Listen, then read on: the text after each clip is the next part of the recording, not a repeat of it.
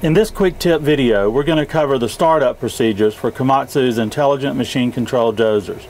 The first step is always make sure that you have your seat belt on, and then you're ready to key on the machine. Once the machine is running, you'll power on the Intelligent Machine Control monitor. You'll do this by pressing the green power button.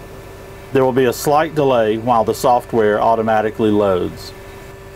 Once the IMC software is loaded, the monitor will ask that you do a cylinder sensor reset. Komatsu recommends that the machine be at max power for this procedure. Then you simply follow the instructions that are on the monitor. The first step is you'll lift the blade to stroke end and hold it for approximately 2 seconds.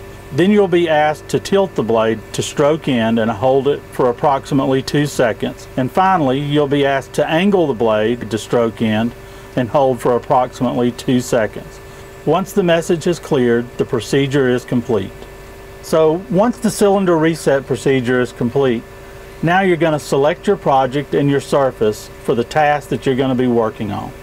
To do this, you'll press the IB button at the top right-hand corner of the monitor, then File, Projects, and select the appropriate project, then press OK.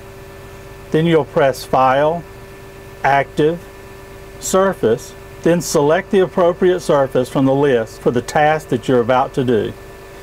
Once this process is complete, you're now ready to begin grading.